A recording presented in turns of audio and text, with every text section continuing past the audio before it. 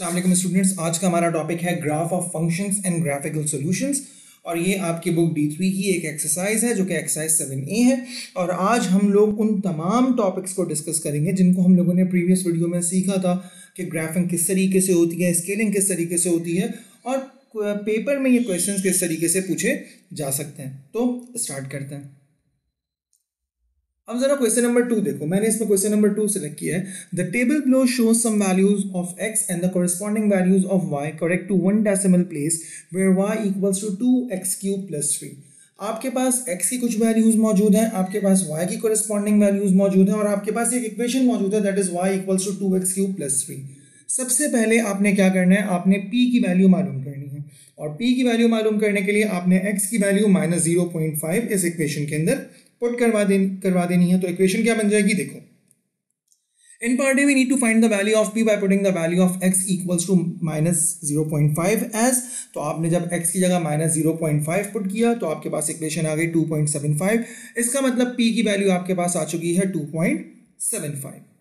ठीक है, सो इसमें तो कोई परेशानी नहीं थी। अब जरा पार्ट बी को देखते हैं। Using a scale of 4 centimetre to represent 1 unit draw. अच्छा, अब आपके पास स्केलिंग पहले से प्री डिफाइंड है कि आपने 4 सेंटीमीटर मतलब 4 मेजर ग्रिड लाइन को 1 यूनिट के बराबर कंसिडर करना है। Draw horizontal x axis for -2 to +2। आपने एक्स एक्सिस में वैल्यूज कितनी प्लॉट करनी है, -2 से +2।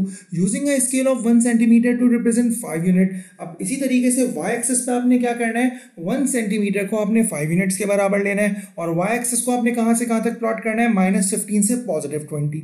ठीक है, on your axis plot the points given in the table and join them with a smooth curve. और आपने उसके बाद इन तमाम पॉइंट्स को कनेक्ट कर देना है और एक स्मूथ कर्व आपको बनाकर दिखाना है।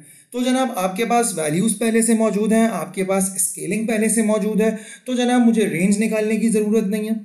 ठीक है, मुझे यहाँ पर जो है वो मेजर ग्रिड लाइंस की वैल्यू निकालने की जरूरत नहीं, क्योंकि यहाँ पर मेजर ग्रिड लाइन की वैल्यूज ऑलरेडी मौजूद है। एक्स एक्सिस पे आप 4 मेजर ग्रिड लाइन को 1 यूनिट के बराबर लोगे, वाई एक्सिस पे आप 1 मेजर ग्रिड लाइन को 5 यूनिट्स के बराबर लोगे। ठीक है, अच्छा क्वाड्रेंट कितने बनेंगे, एक्स की भी पॉजिटिव और नेगेटिव वैल्यूज मौजूद है, वाई की भी पॉजिटिव और नेगेटिव वैल्यूज मौजूद है, तो चारों क्वाड्रेंट बनेंगे। ठीक है, तो हमने अपने काम को स्टेप नंबर 3 तक परफॉर्म कर लिया है। आगे बढ़ते हैं। अब हमने क्या करना है जनाब, उसके बाद हम लोगों ने माइनर ग्रिड लाइंस की वैल्यूज मालूम करनी है। और माइनर ग्रिड लाइन की वैल्यू मालूम करने का तरीका क्या होता था, माइनर ग्रिड लाइन को हम लोग करते थे कुछ इस तरीके से। अब देखो एक्स एक्सिस पे 4 सेंटीमीटर या 4 मेजर ग्रिड लाइन 1 यूनिट के बराबर है। हर मेजर ग्रिड लाइन में 5 माइनर ग्रिड लाइंस मौजूद होती हैं, तो मैंने 4 को 5 से मल्टीप्लाई करवा दिया। इसका मतलब 20 minor grid lines equals to 1 unit के बराबर है। आपने एक माइनर ग्रिड लाइन की वैल्यू मालूम करनी है, तो आपने इक्वेशन के दोनों तरफ 20 से डिवाइड करवा दिया, तो 1 माइनर ग्रिड लाइन बराबर हो गई 0.05 यूनिट के बराबर। ठीक है, इसी तरीके से जब आप वाई एक्सिस की माइनर ग्रिड लाइन की वैल्यू निकालोगे तो क्या करोगे, तुम्हारे पास स्केलिंग क्या मौजूद है, on Y axis 1 centimetre to represent 5 unit. एक मेजर ग्रिड लाइन 5 यूनिट के बराबर है। एक मेजर ग्रिड लाइन में 5 माइनर ग्रिड लाइंस होती हैं, तो आपने 1 को 5 से मल्टीप्लाई किया, तो 5 minor grid lines equals to 5 unit. आपको एक माइनर ग्रिड लाइन की वैल्यू मालूम करनी है, तो आपने 5 को 5 से डिवाइड करवा दिया, इक्वेशन के दोनों तरफ आपने 5 से डिवाइड करवा दिया। सो 1 minor grid line equals to 1 unit along Y axis. तो अब आपके पास माइनर एक्सिस की वैल्यूज भी आ चुकी हैं, एक्स एक्सिस पे 0.05 यूनिट्स और वाई एक्सिस पे 1 यूनिट। ठीक है, अब आगे बढ़ते हैं। पॉइंट टू रिमेंबर क्या है, द वैल्यू रिटन लाइक। अब तुम्हारे पास एक वैल्यू लिखी हुई है कि -2 is less than x, x is less than +2। इस जुमले का मतलब यह है कि आपने -2 से +2 तक ही वैल्यूज प्लॉट करनी है, ना इससे कम ना इससे ज्यादा। एग्जैक्टली आपने यही वैल्यूज प्लॉट करनी है अलॉन्ग एक्स एक्सिस।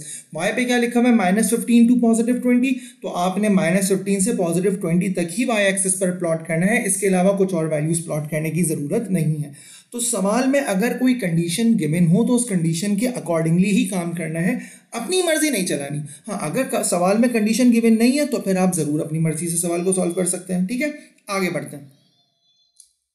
अब मेरे पास ग्राफ मौजूद है, मैंने स्केलिंग कर ली। एक्स एक्सिस पे 4 मेजर ग्रिड लाइन 1 यूनिट के बराबर है, वाई एक्सिस पे 1 मेजर ग्रिड लाइन 5 के बराबर है। अब मैं वैल्यूज प्लॉट करना शुरू करता हूँ। पहली वैल्यू है मेरे पास एक्स की वैल्यू -2 और वाई की वैल्यू -3।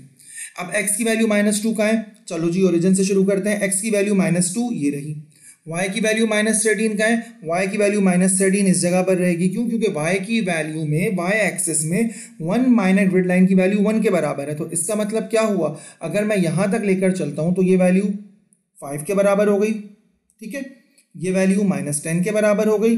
फिर एक बॉक्स नीचे आओगे तो -11, -12, -13, so this would be your first coordinate. उसके बाद -1.5 और -3.8, तो -1.5 कहाँ मौजूद है, -1.5 यहाँ मौजूद है, -3.8 कहाँ मौजूद होगा, अब जरा गौर से देखो। y एक्सिस पे माइनर ग्रिड लाइन की वैल्यू 1 के बराबर है, तो ये -1 के बराबर, ये -2 के बराबर, ये -3 के बराबर और ये -3.8 के बराबर। मतलब इस जगह पर कहीं आपके पास वैल्यू आनी चाहिए। क्यों? क्योंकि इस जगह पर x की वैल्यू -1.5 के बराबर और y की वैल्यू -3.8 के बराबर है, तो आ गई। इसी तरीके से -1 पॉजिटिव 1, -1 पॉजिटिव 1 का मतलब है x की वैल्यू -1 और y की वैल्यू पॉजिटिव 1, तो y की वैल्यू पॉजिटिव 1 इस जगह पर हो जाएगी। ये आपके पास तीसरा पॉइंट आ गया। इसी तरीके से देखते हुए तुम लोगों ने सारे पॉइंट्स प्लॉट कर देने हैं, तो ये मैंने सारे पॉइंट्स प्लॉट कर दिए, ठीक है। फाइनल पॉइंट क्या था कि आपने इन तमाम पॉइंट्स को एक दूसरे के साथ एक स्मूथ कर्व के थ्रू कनेक्ट करना है, लाइक दिस। तो अगर मेरे पास कोई भी वैल्यू गलत होती, मैंने कोई गलत कैलकुलेशन की होती या गलत प्लॉटिंग की होती, तो ये इतना स्मूथ कर्व नहीं बनता, कोई एक आध पॉइंट ऊपर या नीचे आ रहा होता। तो इसका मतलब हमारा यहाँ तक का काम बिल्कुल सही है, ठीक है। आगे बढ़ते हैं। उसके बाद आपने क्या करना है, use your graph to find the value of y when x equals to 1-1.2।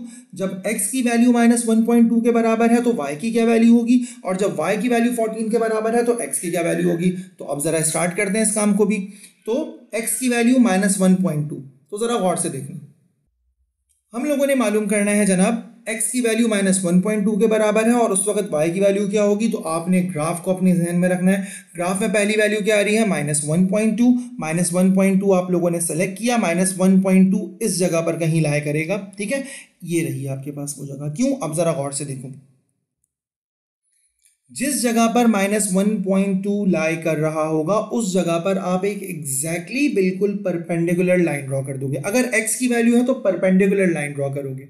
तुम्हारे पास अभी x की वैल्यू गिवन है, y की वैल्यू मालूम करनी है, तो तुमने परपेंडिकुलर लाइन ड्रॉ करनी है। मैं फिर से बता रहा हूं, अगर आपके पास x की वैल्यू मौजूद है, y की वैल्यू मालूम करनी है, तो x की जो वैल्यू आपके पास प्रोवाइडेड है वहां पर एक परपेंडिकुलर ड्रॉ कर दीजिए। ये परपेंडिकुलर ड्रॉ करने के बाद देख लीजिए कि y की वैल्यू कितनी आ रही है। y की वैल्यू आ रही है हमारे पास तकरीबन 1 और 0.5 और 1 के दरमियान, ठीक है। तो आपने इसको इस तरीके से लेकर चलना है। हम इसको कंसिडर कर लेते हैं कि जैसे समहाउ -0.5, ठीक है। ये बात समझ में आ गई। x की वैल्यू मौजूद होगी तो x की जो भी वैल्यू मेरे पास मौजूद होगी वहां मैं एक परपेंडिकुलर ड्रॉ करूंगा और उस परपेंडिकुलर लाइन को जहां कर्व को कट कर रही होगी मैं y की वैल्यू मालूम कर लूंगा, जैसे कि यहाँ की। तो यहाँ पर मेरे पास y की वैल्यू -0.5 के बराबर आ रही है। इसी तरीके से जरा नेक्स्ट पॉइंट देखो, अब तुम्हारे पास y की वैल्यू मौजूद है और तुमने x की वैल्यू मालूम करनी है। अब अगर तुम्हारे पास y की वैल्यू मौजूद है तो तुम एक पैरेलल लाइन ड्रॉ करोगे, x एक्सिस के पैरेलल लाइन, और कहां ड्रॉ करोगे, 14 कहां है, 14 इस जगह पर मौजूद है, ठीक है। तो जब आपने ये लाइन ड्रॉ की तो जिस जगह पर ये लाइन कर्व को कट कर रही होगी वहां से तुम एक पैरेलल परपेंडिकुलर लाइन ड्रॉ कर दोगे, मतलब x की वैल्यू मालूम कर लोगे। अब ये इस जगह पर इस कर्व को कट कर रहा है तो यहां से तुमने एक परपेंडिकुलर लाइन ड्रॉ कर अपने x की वैल्यू मालूम कर ली और x की वैल्यू कितनी आ रही है, 1.75। तो इस तरीके से आप लोगों ने ग्राफ की मदद से किसी भी पॉइंट की वैल्यू मालूम की जा सकती है। बस जहन में क्या रखना है, अगर x की वैल्यू मौजूद है तो उस जगह पर तुमने एक परपेंडिकुलर ड्रॉ कर y की वैल्यू मालूम करनी है। अगर y की वैल्यू गिवन है तो उस जगह पर तुमने एक पैरेलल लाइन ड्रॉ कर x की वैल्यू मालूम करनी है। ठीक है जनाब, यहां तक कॉन्सेप्ट क्लियर हुआ। आगे बढ़ते हैं। Using a suitable scale, draw the graph of y equals to x cube minus 6x square plus 13 for x की value 0 to 5. Use your graph to find the value of y when x equals to 1.5, x equals to 3.5, x equals to 4.45, and the value of x when y equals to 7, y equals to 15 and y equals to 22.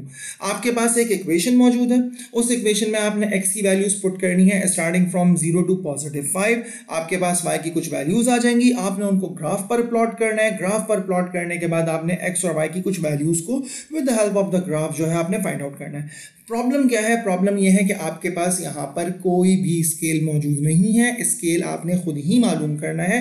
तो ये सवाल मेरी नज़र में ज़्यादा important है क्योंकि यहाँ पर हम स्केलिंग के तरीके को रिवाइज भी करेंगे। तो स्टार्ट करते हैं। सबसे पहले क्या करोगे, x की वैल्यूज पुट करवा कर y की वैल्यू लोगे। x की वैल्यू तुम्हारे पास रेंज मौजूद है फ्रॉम 0 टू +5, ठीक है। तो हम स्टार्ट करते हैं। x की वैल्यू मैंने प्लॉट कर दी 0 1 2 3 4 5 और मैं एक एक कर इसके अंदर इस इक्वेशन के अंदर y equals to x³ - 6x² + 13x के अंदर x की वैल्यूज पुट करवाऊंगा और y के रिस्पेक्टिव वैल्यूज लेकर आएंगे। तो सबसे पहले x इक्वल्स टू 0 पुट करते हैं। तो जब आपने x इक्वल्स टू 0 पुट किया तो आपके पास y की वैल्यू 0 के बराबर आ गई। जब आपने x इक्वल्स टू 1 पुट किया आपके पास y की वैल्यू 8 के बराबर आ गई। जब आपने x इक्वल्स टू 2 पुट किया y की वैल्यू 10 के बराबर आ गई। जब आपने x इक्वल्स टू 3 पुट किया y की वैल्यू 12 के बराबर आ गई। जब आपने x इक्वल्स टू 4 पुट किया y की वैल्यू 20 के बराबर आ गई। और जब आपने x इक्वल्स टू 5 पुट किया तो आपके पास वैल्यू y की 40 के बराबर आ गई। अब मेरे पास x की भी सारी पॉजिटिव वैल्यूज, अब स्टेप बाय स्टेप ध्यान में लेकर आओ चीजें, x की भी सारी पॉजिटिव वैल्यूज, y की भी सारी पॉजिटिव वैल्यूज। तो मुझे सेकंड, थर्ड और फोर्थ क्वाड्रेंट बनाने की जरूरत ही नहीं है, पहले ही क्वाड्रेंट में मेरा पूरा का पूरा काम हो जाएगा। तो पहली चीज हमने मालूम कर लिया कि जनाब हमें सिर्फ पहला क्वाड्रेंट बनाना है। दूसरा क्या होगा जनाब, हमने रेंजेस मालूम करनी है। तो जनाब x की रेंज किस तरीके से मालूम करोगे, largest value minus smallest value, तो 5 - 0 इक्वल्स टू 5 के बराबर, ठीक है। y की रेंज कैसे मालूम करोगे, ग्रेटेस्ट माइनस स्मॉलेस्ट, मतलब 40 - 0 तो इक्वल्स टू 40, मतलब आपके पास x की रेंज आ गई 5 के बराबर। मतलब आपने x एक्सिस पर 5 वैल्यूज प्लॉट करनी है और y एक्सिस पर 40 वैल्यूज प्लॉट करनी है, ठीक है। स्टेप नंबर 3 भी हमारे पास आ गया। आगे बढ़ते हैं। It means that we need to draw 5 unit along positive x-axis and 40 unit along positive y-axis. Moreover, we have positive values of x and y, so we need to draw only first quadrant. यहाँ तक concept clear हुआ, आगे बढ़ते हैं। अब जरा देखो, तुम्हारे पास x और y दोनों की वैल्यूज मौजूद हैं, ठीक है। ग्राफ पर भी प्लॉट करना है, स्टार्ट करते हैं। तुम्हारे पास y एक्सिस पे जो मेजर ग्रिड लाइंस मौजूद हैं वो 8 है और x एक्सिस पे जो मेजर ग्रिड लाइंस हैं वो 10 हैं। तो अब माइनर ग्रिड लाइन की वैल्यू कैसे मालूम करोगे, जरा देखो। Scaling for major grid lines of x axis. अब तुम्हारे पास x की रेंज कितनी है, 5 हमने अभी निकाली थी। तुम्हारे पास जो ग्राफ पेपर मौजूद है उसमें x एक्सिस पे कितने मेजर ग्रिड लाइंस मौजूद हैं, 10। इन दोनों को डिवाइड करवा दो 0.5। इसका मतलब हर major grid line x axis पे 0.5 के बराबर हो जाएगा, ठीक है। ये स्टेप समझना। इसी तरीके से तुम्हारे पास y एक्सिस पे रेंज कितनी है, 40, और तुम्हारे पास जो ग्राफ पेपर मौजूद है उसमें y एक्सिस पे कितने मेजर ग्रिड लाइंस मौजूद हैं, 8। तो जनाब आप 40 डिवाइडेड बाय 8 कर दोगे तो 40 डिवाइड बाय 8 बराबर हो गया 5 के। इसका मतलब x एक्सिस पे तुमने एक मेजर ग्रिड लाइन को 0.5 के बराबर लेना है और y एक्सिस पे तुमने एक मेजर ग्रिड लाइन को 5 के बराबर लेना है। यहां तक कॉन्सेप्ट क्लियर हुआ। अब मेजर ग्रिड लाइंस को माइनर ग्रिड लाइन में कन्वर्ट करने के लिए क्या करोगे, दो मेजर ग्रिड लाइंस के दरमियान 5 वैल्यूज या 5 माइनर ग्रिड लाइंस मौजूद होती हैं। तो जनाब हम इस तरीके से इसको सॉल्व कर सकते हैं लाइक दिस कि जनाब along x axis 1 centimetre to represent 0.5 unit. So 5 minor grid lines बराबर हो जाएंगी 0.5 यूनिट के और 1 माइनर ग्रिड लाइन बराबर हो जाएगी 0.1 यूनिट के। 5 से डिवाइड करवा दो। y एक्सिस में क्या हो जाएगा, 1 सेंटीमीटर टू रिप्रेजेंट 5 यूनिट, मतलब 1 major grid line equals to 5 unit. इसका मतलब 5 minor grid lines equals to 5 unit.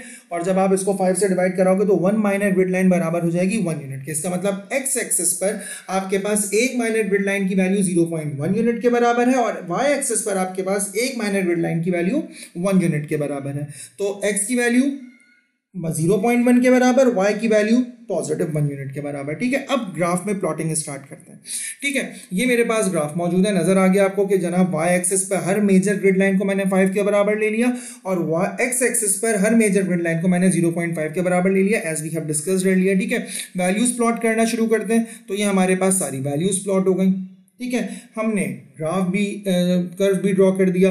अब वो क्या कह रहा है, आपने y की वैल्यू मालूम करनी है व्हेन x इक्वल्स टू 1.5। मैंने कहा था अगर x की वैल्यू मौजूद होगी तो तुम परपेंडिकुलर ड्रॉ करोगे, कहां से, जहां से x की वैल्यू गिवन है। x की वैल्यू कितनी गिवन है, 1.5, तो ये रही x की वैल्यू 1.5। y की वैल्यू क्या आ रही है, 9 के बराबर। x की वैल्यू 3.5, y की वैल्यू कितनी आ रही है, 1.5 अक्रॉस तकरीबन, ठीक है। x की वैल्यू 4.45, ठीक है। y की वैल्यू आ रही है मेरे पास तकरीबन 27 के बराबर। ठीक है जनाब। सो जब आपके पास x की वैल्यू प्रोवाइडेड हो तो जो वैल्यू प्रोवाइडेड हो वहां से एक परपेंडिकुलर लाइन ड्रॉ करो, जिस जगह वो कर्व को कट कर रही हो वहां से आप y की वैल्यू मालूम कर लो। अब आपके पास y की वैल्यूज मौजूद है और आपने x की वैल्यू निकाली है। अब आप क्या करोगे, y की जो वैल्यू मौजूद है वहां से पैरेलल लाइन ड्रॉ करोगे। y इक्वल्स टू 7, ये रहा। x की कितनी वैल्यू मौजूद है, 0.75 के अक्रॉस। ठीक है। y इक्वल्स टू 15, और जब y इक्वल्स टू 15 के बराबर था तो x की वैल्यू 3.5 के बराबर आई थी हमारे पास। ठीक है। और इसी तरीके से y इक्वल्स टू 22, तो x की कितनी वैल्यू आ गई मेरे पास जनाब, तकरीबन x की वैल्यू मेरे पास आ गई 4.2 के बराबर, 4.25 के बराबर, 4.15 के बराबर। ठीक है। तो ये बताने का मकसद था कि इस तरीके से आप डिफरेंट वैल्यूज को कैलकुलेट कर सकते हो with the help of the graph. I believe कि यहां तक कॉन्सेप्ट क्लियर हो चुका होगा। आगे बढ़ते हैं। Question number 11, using a suitable scale. Suitable scale के क्वेश्चन सेलेक्ट करने का मकसद ये है कि ताकि आप स्केलिंग बार बार करो। आपके पास ग्राफ मौजूद है, आपके पास इक्वेशन मौजूद है y equals to x cube minus 2x minus 1, और आपने इसमें x की जो वैल्यूज पुट करनी है दैट स्टार्ट्स फ्रॉम -3 टू +3। ठीक है। अब जरा स्टार्ट करते हैं। तो जनाब सबसे पहले हमें x की वैल्यूज पुट करवाकर y की वैल्यूज मालूम करनी है। x की वैल्यूज है मेरे पास -3 से लेकर +3 तक। ठीक है। एक एक वैल्यू पुट करते चले जाइए और y की वैल्यूज आती रहेंगी। जब आपने x की वैल्यू -3 पुट की, y की वैल्यू -22 के बराबर, x की वैल्यू -2, y की वैल्यू मेरे पास बराबर हो गई -5 के, x की वैल्यू -1, y की वैल्यू 0 के बराबर, x की वैल्यू 0, y की वैल्यू -1 के बराबर, x की वैल्यू 1, y की वैल्यू -2 के बराबर, x की वैल्यू 2, y की वैल्यू 3 के बराबर, और x की वैल्यू 3, y की वैल्यू 20 के बराबर। तो आपने इस तरीके से x की तमाम रिस्पेक्टिव वैल्यूज इसके अंदर प्लॉट कर कर y की वैल्यूज निकाली। पहला काम, वैल्यूज देखिए, x भी पॉजिटिव और नेगेटिव में, y भी पॉजिटिव और नेगेटिव में, तो चारों क्वाड्रेंट बनेंगे। इसका मतलब आपके ग्राफ में चारों क्वाड्रेंट बनेंगे। आगे काम स्टार्ट करते हैं। अब आपने रेंज मालूम करनी है, तो जनाब x की रेंज हो जाएगी 3 -3 के बराबर, मतलब 6, मतलब x एक्सेस पर आपने 6 वैल्यूज प्लॉट करनी है। y की रेंज क्या हो जाएगी, 20 - 22। ठीक है। तो 20 - 22 बराबर हो जाएगा 42 का, मतलब आपने y एक्सेस पर 42 वैल्यूज प्लॉट करनी है। ठीक है। ठीक है। अब आगे बढ़ते हैं। अब आपके पास जो ग्राफ पेपर मौजूद है उसमें आपको 8 major grid lines y axis पे मिल रही हैं और 16 major grid lines along x axis मिल रही हैं। तो अब हम लोगों ने मेजर ग्रिड लाइन की वैल्यू मालूम करनी है। उसके लिए तरीका क्या था, रेंज को मेजर ग्रिड लाइन से डिवाइड करवा दो। तो मैं सबसे पहले x की वैल्यू मालूम कर लेता हूं। Scaling for major grid line along x axis 6/16, 6 x axis की रेंज थी और 16 जो थे वो मेरे पास मेजर ग्रिड लाइन से। तो वैल्यू कितनी हो गई, 6/16 इक्वल्स टू 0.375। नियरेस्ट में राउंड ऑफ कर लीजिए ताकि आपका काम जरा बेहतर आसान हो जाए। तो 0.375 को मैंने 0.5 के बराबर कंसिडर कर लिया। ठीक है। कि मैं 0.375 नहीं ले रहा बल्कि इससे नियरेस्ट राउंडेड ऑफ वैल्यू ले रहा हूं, दैट इज 0.5। इसका मतलब x एक्सिस पर एक मेजर ग्रिड लाइन 0.5 यूनिट्स के बराबर हो गया। y एक्सिस में मेरे पास रेंज कितनी है, 42। अवेलेबल ग्रिड लाइंस कितनी है, 8। 42/8 बराबर हो गया 5.25 के, और इसको भी मैंने अपने काम को आसान करने के लिए 5 यूनिट्स के बराबर ले लिया। मतलब y एक्सिस में मेजर ग्रिड लाइन की वैल्यू, एक मेजर ग्रिड लाइन की वैल्यू बराबर हो गई 5 की। आप 0.375 भी ले सकते हो, लेकिन फिर आपका काम बहुत ज्यादा घिचपिच हो जाएगा, बहुत ज्यादा कॉम्प्लिकेटेड हो जाएगा। तो अपने काम को नियरेस्ट वैल्यूज में राउंड ऑफ करके करो। ठीक है।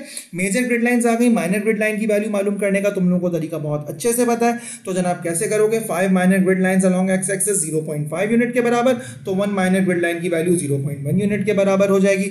5 minor grid lines along y axis 5 unit के बराबर है, तो 1 minor grid lines along y axis 1 unit के बराबर हो जाएगी। तो आपने रेंज निकाल ली, आपने मेजर ग्रिड लाइन की वैल्यू निकाल ली, आपने माइनर ग्रिड लाइन की वैल्यू निकाली। All you need to put the values. अब आपने सिर्फ और सिर्फ वैल्यूज को प्लॉट करना है। तो स्टार्ट करते हैं। आपके पास ग्राफ बना हुआ आ गया। ठीक है। वैल्यूज उठाते जाइए, पुट करवाते जाइए, -3 - 22, ये सारी की सारी वैल्यूज आपके पास आ गई। अब आप इनको जो है वो एक स्मूथ कर्व से बना दीजिए। तो आपने इन तमाम पॉइंट्स को एक स्मूथ कर्व से ज्वाइन कर दिया। अब सवाल क्या है, यहां तक आपने ग्राफ बना लिया। Use your graph to find the x coordinate of the point of intersection of the curve with the x axis. आपने वो पॉइंट्स मालूम करने हैं जहां पर ये कर्व x एक्सिस को कट कर रहा है। तो किस जगह पर ये x एक्सिस को कट कर रहा है, ये इस जगह पर x एक्सिस को कट कर रहा है, क्योंकि ये x एक्सिस को उसी जगह पर कट कर सकता है जहां y की वैल्यू 0 के बराबर हो। तो मेरे पास एक वैल्यू तो ये रही, ठीक है, जो कि मैंने ग्राफ से भी निकाल ली और ऊपर मेरे पास टेबल में भी मौजूद है। दूसरी वैल्यू मेरे पास ये रही, ठीक है, ये वैल्यू ग्राफ के अंदर मौजूद है लेकिन टेबल में मौजूद नहीं, क्योंकि मैंने ये वैल्यू ग्राफ के अंदर इक्वेशन के अंदर पुट नहीं करवाई थी।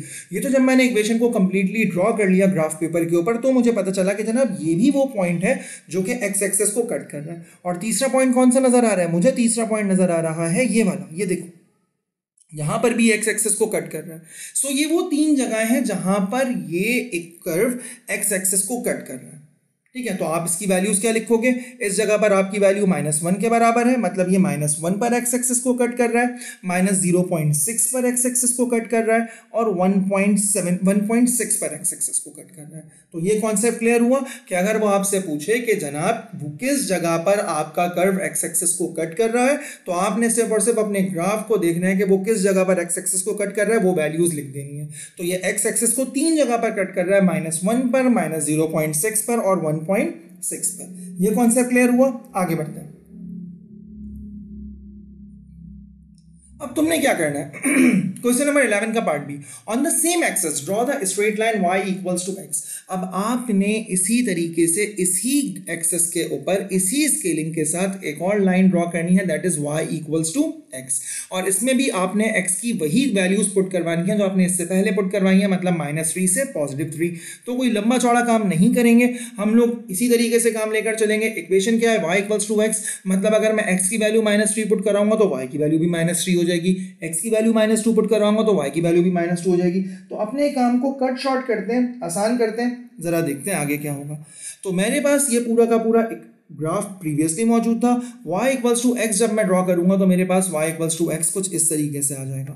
ठीक है, मतलब आपके पास सबसे आसान ये हल ये है कि जिस जगह पर x की वैल्यू -3, y की वैल्यू भी -3 होनी चाहिए, x की वैल्यू -2, y की वैल्यू भी -2 होनी चाहिए, x की वैल्यू +1, y की वैल्यू भी +1 होनी चाहिए। तो y इक्वल्स टू x का मकसद ही यही है कि जो वैल्यू आप x के लिए लोगे वही वैल्यू आप y के लिए भी लोगे, या वही वैल्यू y की भी आ जाएगी। तो जब मैंने इनको ग्राफ के ऊपर प्लॉट करवाया तो मेरे पास ये वाली लाइन आ गई। अब जरा गौर से देखो, write down the x coordinate of the point eight which the line y equals to x meets the curve y equals to x cube -2x -1। आपने ये मालूम करना है कि जो y equals to line x line आपने draw की है ये किस जगह पर इस कर्व को कट कर रही है। तो जरा देखना शुरू करते हैं। ये इस जगह पर कट कर रही है, ये इस पॉइंट पर कट कर रही है और ये इस पॉइंट पर कट कर रही है। और एक बात याद रखिएगा, जिस जगह पर कर्व को कोई स्ट्रेट लाइन कट कर रही होती है ये इन दोनों का सोल्यूशन होता है। मतलब ये वो पॉइंट है जहां पर कर्व के पॉइंट और स्ट्रेट लाइन के पॉइंट कॉमन हो जाते हैं। फिर से रिपीट कर दूं, आपसे उन्होंने क्या कहा कि आप वो पॉइंट बताइए ग्राफ की मदद से जहां पर इस कर्व को ये स्ट्रेट लाइन कट कर रही है। तो ये 3 पॉइंट पर कट कर रही है, मैंने उसको रेड एरो से शो कर दिया। अब वो आपसे अगला सवाल पूछेगा, state the solution of the equation. तो जब भी आपसे बोला जाए state the solution of the equation तो आपने वही पॉइंट्स लिखने हैं जहां पर कर्व को ये लाइन कट कर रही है। और ये तीनों पॉइंट आपके सामने मौजूद है। एक पॉइंट है -1.5, एक पॉइंट है आपके पास -0.35 और एक पॉइंट है आपके पास जनाब कौन सा 1.9। ठीक है जनाब, तो इस जगह पर, इस जगह पर और इस जगह पर ये स्ट्रेट लाइन इस कर्व को कट कर रही है। और इसी तरीके से आपने सॉल्यूशन का इक्वेशन का सॉल्यूशन फाइंड आउट करना है।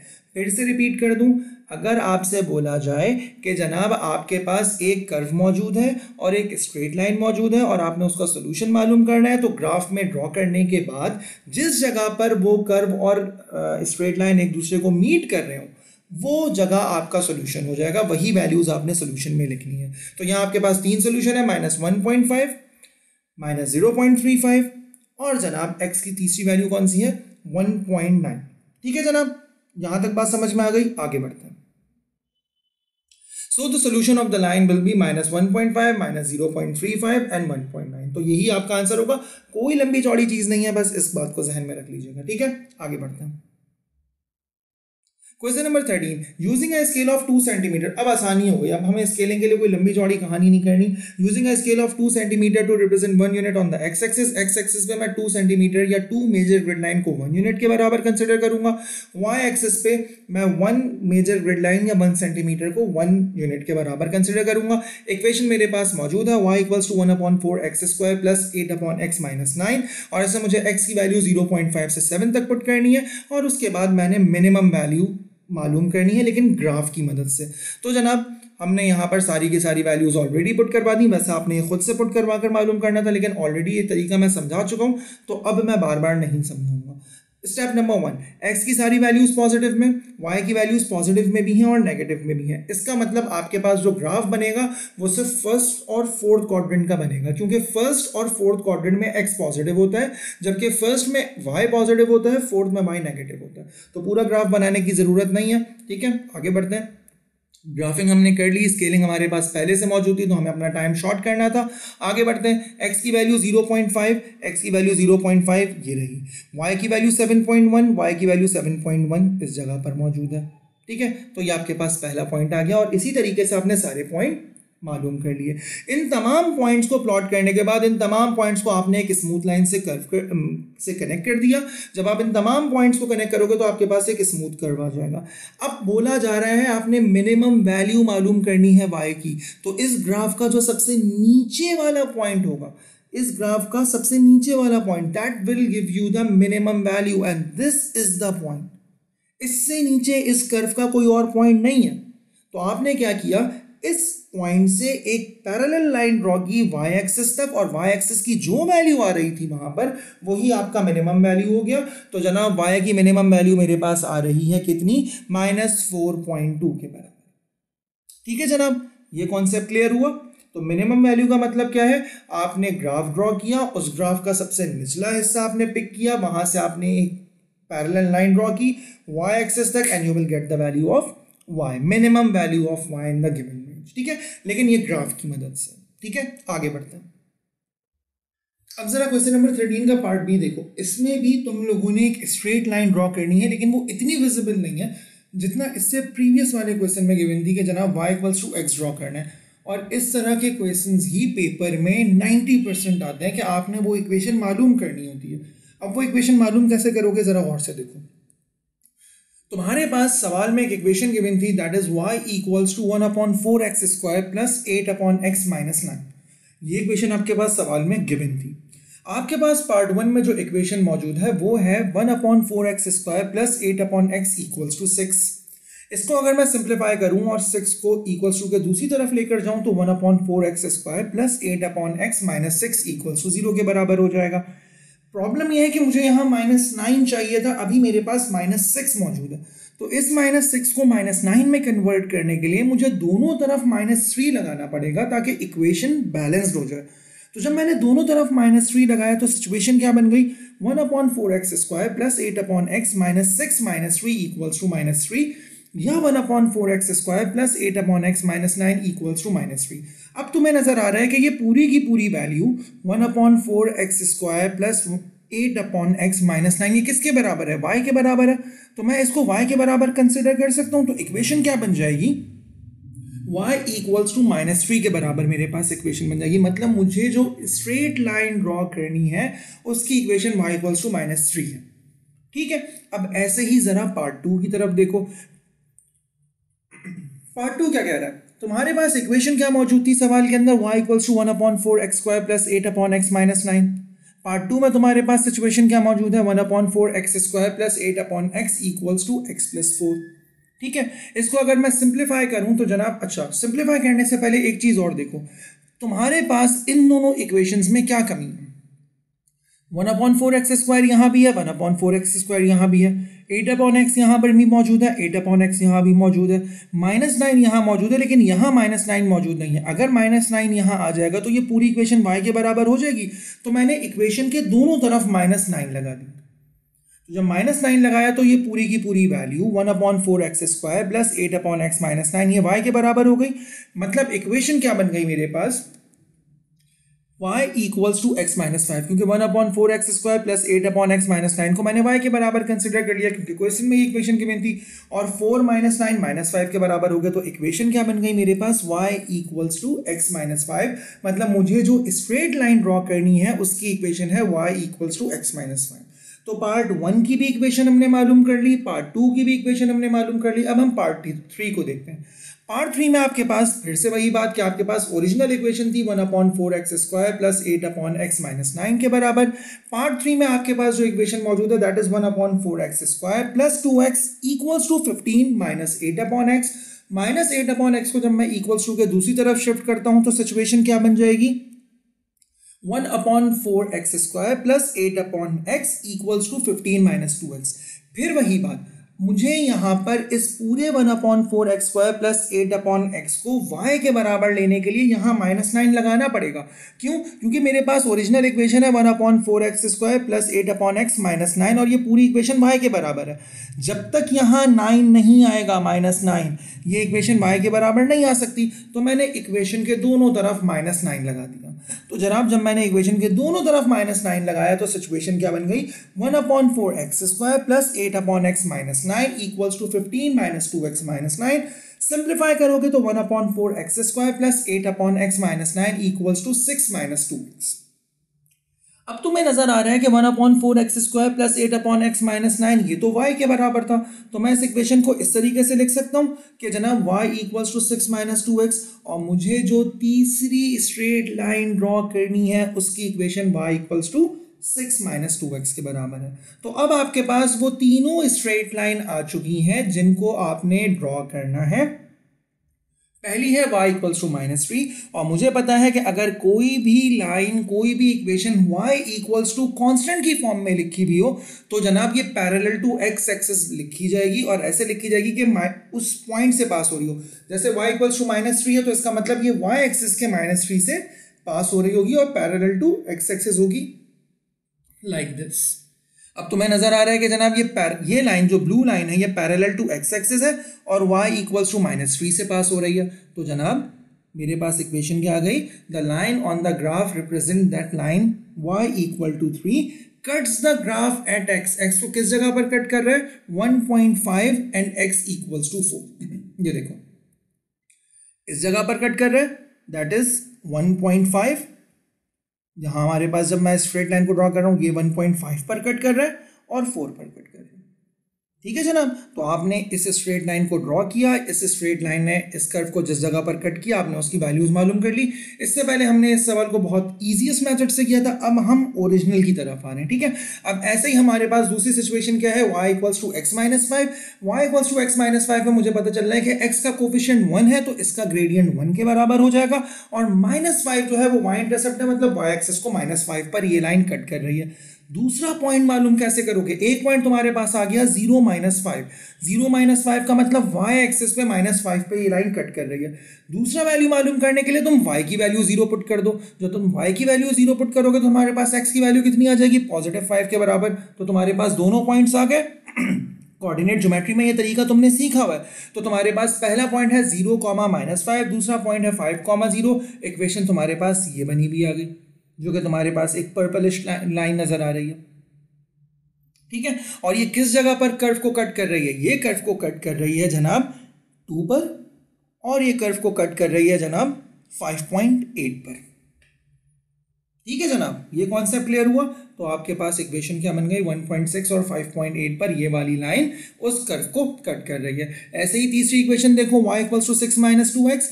x का कोफिशिएंट -2 है, इसका मतलब इसका स्लोप -2 के बराबर है, और 6 नजर आ रहा है तुम्हें एज अ कांस्टेंट। इसका मतलब ये y एक्सिस पर जिस जगह कट करेगा, ये लाइन y एक्सिस को जिस जगह कट करेगी उसकी वैल्यू 6 के बराबर है, मतलब y इंटरसेप्ट 6 के बराबर है। अब y इंटरसेप्ट तुम्हारे पास आ चुका है, x इंटरसेप्ट मालूम कर लो, मतलब अब तुम y की वैल्यू 0 पुट कर दो। जब तुम y की वैल्यू 0 पुट करोगे तो 2x इक्वल्स टू 6 के बराबर हो जाएगा और x बराबर हो जाएगा 3 के। तो आपके पास दोनों पॉइंट्स आ गए 0, 6 और 3, 0। प्लॉट कर दीजिए, ये देख लीजिए 0, 6 ये वाला पॉइंट रहा, 3, 0 ये वाला पॉइंट रहा। तो लाइन ड्रॉ हो गई। किस जगह पर कट कर रहा है कर्व को, पॉइंट K पे। पॉइंट K पर x की वैल्यू 0.6 के बराबर है, और पॉइंट L पर, और पॉइंट L पर x की वैल्यू 4.5 3 के बराबर है। तो आपने ये दोनों तरीके सीख लिए, एक बिल्कुल ऑब्वियस स्ट्रेट लाइन है, बस आपने उसको प्लॉट करना है, जिस जगह वो कर्व को कट कर रही हो आपने वो वैल्यूज लिख देनी है। कुछ जगहों पर आपने इक्वेशन को ड्राइव करना है, जैसे हम लोगों ने यहाँ किया है। तो अब इस एक्सरसाइज के जो रिमेनिंग क्वेश्चन है उसमें इस तरह के क्वेश्चंस मौजूद है, लेकिन मुझे ये तुम्हारे हिसाब से थोड़ा सा टफ लगा, इसलिए मैंने इस वाले सवाल को सॉल्व किया है। तो मैं उम्मीद करता हूँ कि तुम इन क्वेश्चंस को खुद से अटेम्प्ट करने की कोशिश करोगे, और अगर कोई चीज़ नहीं समझ में आई तो कमेंट सेक्शन में मेंशन करो। ठीक है जनाब, the line on the graph represent the line y equals to 6 minus 2x cuts the graph at 0.6 and x equals to 4.3। I believe कि ये कॉन्सेप्ट क्लियर हो चुका होगा। ठीक है, तो आगे बढ़ते हैं। And finally thank you so much कि आपने इस वीडियो को बर्दाश्त किया। उम्मीद करता हूँ कि अच्छी लगी होगी और बहुत सारे क्वेश्चंस के आंसर्स भी मिले होंगे, लेकिन अगर अभी भी कोई प्रॉब्लम मौजूद है तो कमेंट सेक्शन में मेंशन करो, आंसर दिया जाएगा। क्वारंटाइन पीरियड है, ज़ाया मत कीजिए। बंदा तन्हाई में ज़्यादा बेटर सोचता है तो बेटर प्रैक्टिस भी कर पाएंगे, तो काइंडली प्रैक्टिस कीजिए, क्योंकि practice makes a man perfect. Appearing air आने वाला है आप लोगों के लिए, तो अपीयरिंग एयर आने से पहले ये 12 नंबर का सवाल आपकी ग्रिप में होना चाहिए। थैंक यू सो मच, अस्सलाम वालेकुम।